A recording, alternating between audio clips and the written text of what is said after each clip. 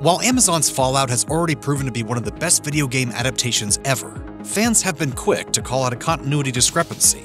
Was it a simple mistake? Or is it all part of the showrunner's plans? A big reason for the show's success is that it's not a flat-out adaptation like, say, The Last of Us. Instead, Fallout tells an entirely original story with brand new characters. Of course, there is some overlap, from slightly similar plots to cheeky references and returning characters from the games. Otherwise, though, it feels like a totally fresh experience that has something to offer fans and newcomers alike. This allows the TV show to tell a good and thrilling story without the restraints of the canon established by the games. This is how we get the entire pre-war storyline that gives us an origin story for Vault Boy, and a finale that shows the true evils of Vault-Tec in a way that not even the games fully explore. That is how we will win the great game of capitalism, not by outfighting anyone, but by outliving them. It's also how the show, which is set a decade after the events of the games, can bring in elements from any of them whenever it makes for a good story, rather than because it's required. For example, the show presents Shady Sands and the New California Republic in ways much different than what gamers remember. Shady Sands in particular caused a bit of controversy among some fans, who were left confused about the timeline of events and whether the show retconned the events of Fallout New Vegas.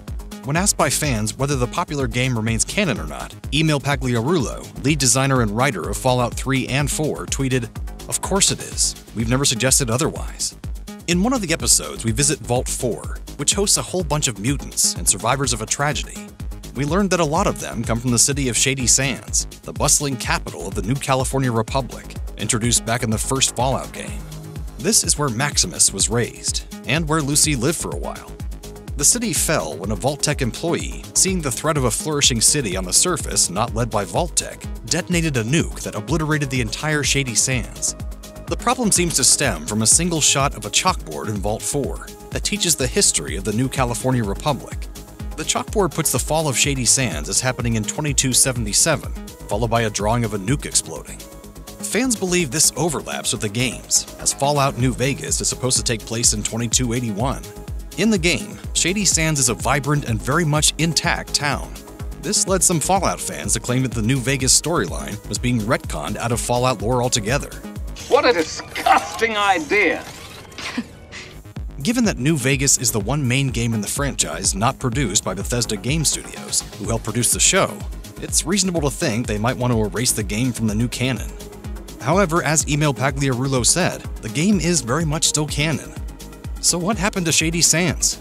Well, the date could simply be a mistake on the part of the Fallout TV show, or perhaps it's a clever hint that Season 2 will show us more of the decline of Shady Sands. The real question is, does this matter?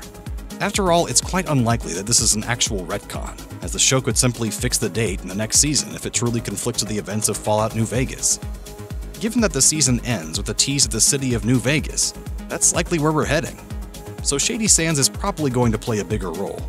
That's because in the games, Shady Sands was an important city in the capital of the New California Republic, which was at war with the city of New Vegas. In 2274, both parties signed a treaty that would provide electricity to the NCR while recognizing the sovereignty of New Vegas, while the former secretly tried to absorb the latter.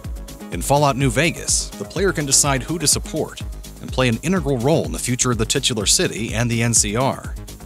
Given that Fallout Season 1 shows the New California Republic as being in shambles and Shady Sands destroyed, it's possible that we'll get a definitive canonical answer as to the ending of New Vegas and the fate of the titular city. In that case, the fall of Shady Sands may not be a specific moment, but a slow decline, possibly due to the conflict with New Vegas and the Caesar's Legion faction. It's hard to say at this time, but it's very possible that the timeline controversy may not be a retcon or even a mistake, but rather an opportunity for new and thrilling stories. Either way, it goes without saying that we're looking forward to Season 2.